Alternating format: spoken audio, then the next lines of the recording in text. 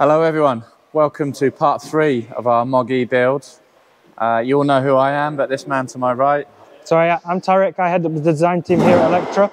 We basically make what's in this man's head come to life. You may hear lots of background noise. We're in our workshop in the weekdays, so apologies if you hear lots of effing and jeffing. But what's this video going to be about? And it's really to address what we've done, because if you saw part 2, you saw lots of building and not really any talking, and that was because we had an incredibly short time scale to get the truck to a show. I want to talk about what we've done and what we're going to do, more importantly, coming up in the future. So one of the biggest things, what have we just done, Tarek? We got some Hutchinson split rims, which was a very steep learning curve of, I wanted these tyres, they came on those rims. We took a weigh scale to go and weigh them when we went to go and buy them from a second-hand army surplus place, and they weighed like, what, 200 kilograms? 220 kilos each, yeah. Naively, didn't put 2 and 2 together, that they had a rubber run flat band in. So when the show was about to happen, the tyre fitters came. First of all, they said, you can't use these tyres, they've got this run flat band in. We didn't let that stop us, so we went onto YouTube and worked out that if you sit an engine crane over there, you can reach inside and pluck them out. We done that, and then it turned out they didn't fit onto the solid rims that we had, so we didn't want to use these rims. So Tarek, what was the backup plan that we come up with? So we machined out the centres, designed our own centre for the middle, plasma cut it here, and then it's been fully welded in. So we've set our own offset. We've converted a Hutchinson 10 stud to the Unimog 6 stud. Really happy, really big wheels. We're concerned on the axles. We've always been very concerned on the 404 axles. Clearly, they're going to blow up into a million pieces with the portals. But yeah, so the wheels are on, pretty wide stance. You may see when we walk round. Moving on from the wheels, what else did we do? Air suspension. Air suspension, yeah. So we're going to a full air suspension that will allow us to have around 9 inches of travel, which is like a huge amount of articulation. So keeping with the original Unimog feel. And then in the middle we've got, well, we haven't got it yet, but we will have a cantilever damper running in around here. So we're trying to work out how we make the air. So why did we do air suspension? There was lots of reasons. The first reason was we lost the torque tubes. So from losing the torque tubes, we wanted to make the suspension better and the handling better. So I wanted air suspension because this thing drove horrible. And we had a few comments like, you've ruined it, you know. And I personally, clearly it's going to drive loads better with the electric motor. It's not going to go hundreds of miles, but I don't want to go hundreds of miles. But handling was the biggest thing. Yeah. So air suspension is going to give us loads of flex. And with that, we need really big dampers. So the dampers are what, 13 inch 13 inches of travel, but they're like 40 inches they're in like length, this so long. Yeah. So we're looking at doing a cantilever. So that's in Tarek's job list for the coming months. Yeah. You saw the Tesla battery go in, and I saw a comment, and I actually commend the guy who pointed out exactly what we had worked out was from sitting the Tesla battery directly on the chassis rails, we actually kind of compromised exactly what the ethos of a Unimog is, and it's the twist and flex in the chassis. So the biggest thing that we've looked at, that what we've done in a rush that we're not happy with, was take the Tesla battery out, and we're going to put it in the bed, aren't we? Yeah. So one of the other things that we weren't happy with was the voltage of the Tesla battery. So the voltage of the Tesla battery is 350, 400 volts. Where our drive motor is more happy at around 600 to 700 volts. So we're looking at changing the battery system. Do you want to talk about the 4-link, Tarek, that we built? Yeah, so the 4-link has been fully designed and custom made for this vehicle. And, you know, when we were designing it, we went on the journey with Ben saying, look, how do you want the vehicle to perform? And, you know, we've went through that exactly.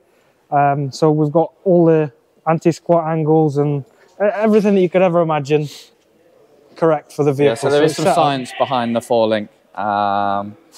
We have lost some ground clearance, so we recognise that the transfer box is sitting a bit low. We'll talk about that in a second, but yeah, we have lost a bit of the ground clearance. I personally am not going to be going crazy off-roading. We may try, we'll see how it performs, but I think if we'd done a 4-link again, we'd probably set it up differently, that we didn't lose So much ground clearance there. Yeah. The transfer box, do you want to talk about that, Tarek, and the journey we went on to get the transfer box? The transfer box itself has actually ended up from a Turkish manufacturer. It was very difficult for us to find one that would be suitable to go with the motor because of the amount of torque it's got. So we've ended up with that. So it's a four-wheel drive, two-wheel drive. You can go PTO as well, and it's 2-speed. So nearly a 1-to-1 ratio, which will give us a top speed of 60 odd. It was nearly 58. Yeah, around 60. And then a half ratio, split 2-wheel drive, selectable 4-wheel drive.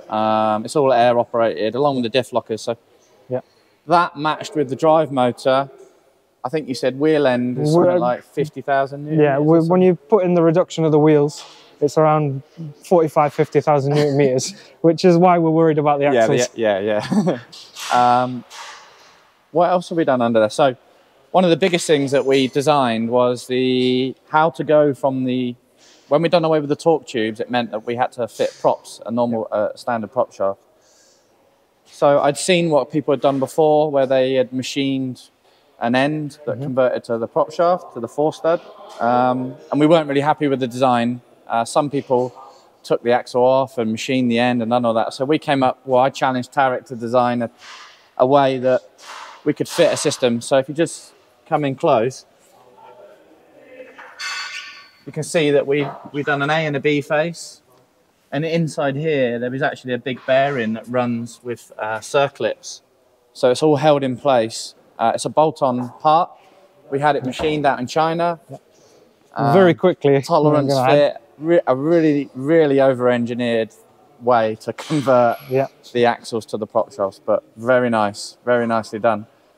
Chassis-wise, I mean, someone did say what's left of it being a Unimog, and I guess that's kind of a fair comment. The axles, the main chassis rails, and the outside of the cab. Clearly, we cut all of the cab out.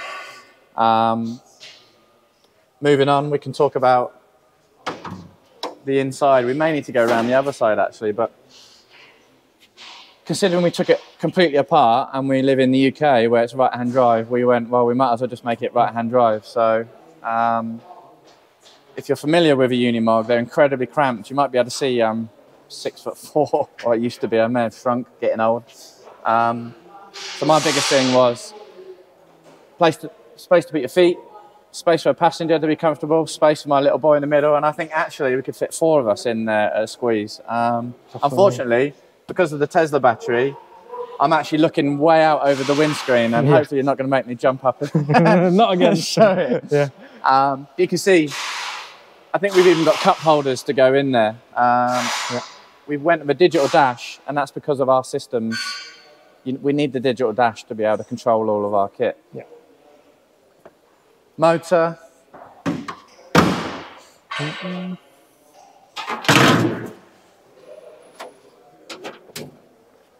Tarek. So this is where the magic happens. This is the inverter. So all the DC will go in here, and then it's split. So they call it a 6-phase, but it's not actually 6-phase. It's 3 phases split into 3. Sorry, 2 on this motor. So this is the mid-size motor. So we've got 2,500 newton meters of torque in there, and 260 kilowatts peak. So that drive motor would typically go in one of our 12, 13 tonners and even our 16-ton platforms. This vehicle right now weighs 2.5 ton. Maybe a bit more because we haven't weighed it since we put the new wheels on.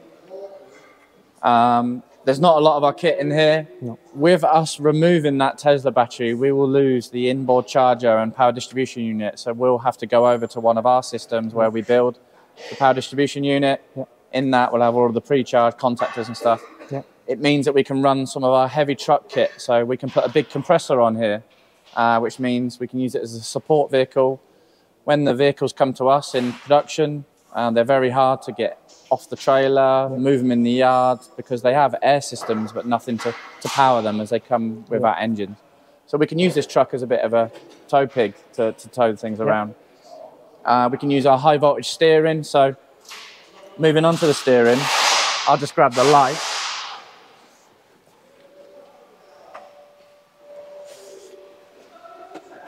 So because we went over to right-hand drive, the steering box would typically have been obviously on this side, with it being a left-hand drive. We were trying to keep it as a an original steering box, but it turns out with such an amount of articulation, we've had to go to hydro steer. Yep.